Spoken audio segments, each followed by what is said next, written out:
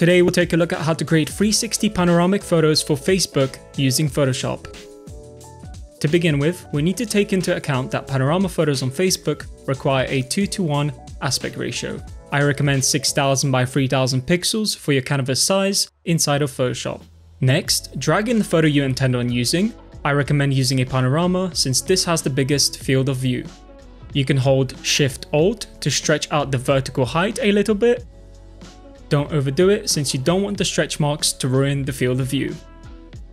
Now we can right click on our image layer and select Rasterize Layer. We do this so we can make a selection. Next, select the magic wand tool and select the empty area at the top, holding Shift to add an additional selection at the bottom. Go to Select, Modify, Expand, and expand the selection by 5 pixels. We do this to create a little overlap so that we can blend the background easier. Now go to Edit, Content Aware Fill. Wait a moment for it to process, then press OK. Our background has now been filled. We can now remove the selection by going to Select, Deselect, or pressing Ctrl D as a shortcut. If you see any inaccurate areas, you can fix them with the Clone Stamp tool. Select the Clone Stamp tool, and then sample some areas by holding Alt and painting over them. Next, we need to consider that this image will be stitched into a sphere, and once these two edges converge, we'll be able to see a sharp line in 3D mode. So to combat this, keep the image layer selected, choose the rectangular marquee tool, and then select a small area on the left side. Press Ctrl J to create a new layer, and then Ctrl T to have it selected, and move it all the way to the right side. Now right click on it, and flip horizontally, so this edge will match perfectly with the one on the left. The issue we have now is that we have formed a new edge on the left. We can take care of this by holding Ctrl, selecting the layer thumbnail, and then creating a new layer mask. Now hold Ctrl again, but this time select the layer mask.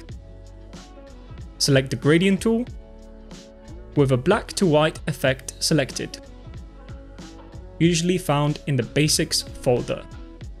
Drag a line from left to right about 3/4 of the way to create a smooth transition line. Now go to Select, Deselect to finalize. Save the file as a JPEG by going to File, Save As. Once the JPEG options window pops up, set the quality to something like 7 to avoid a large format. The final step is to go to the website called THETA.net and upload your exported panoramic image. Select the blue button labeled exif.me, go down until you see the Make tab and type in Ricoh. Then in the Model tab, type Ricoh THETA S. Scroll down all the way to the bottom and press the blue button labeled Go Exifing. You should see a green success message at the top stating that the file has been modified. Close the editor and select the green button labeled Download Me. This should by default save in your download folder, so now you can go to your Facebook page and upload this new file. Once it's uploaded, you can use your cursor to move around the image or use your phone for a more intuitive experience. And this was Design Dummy.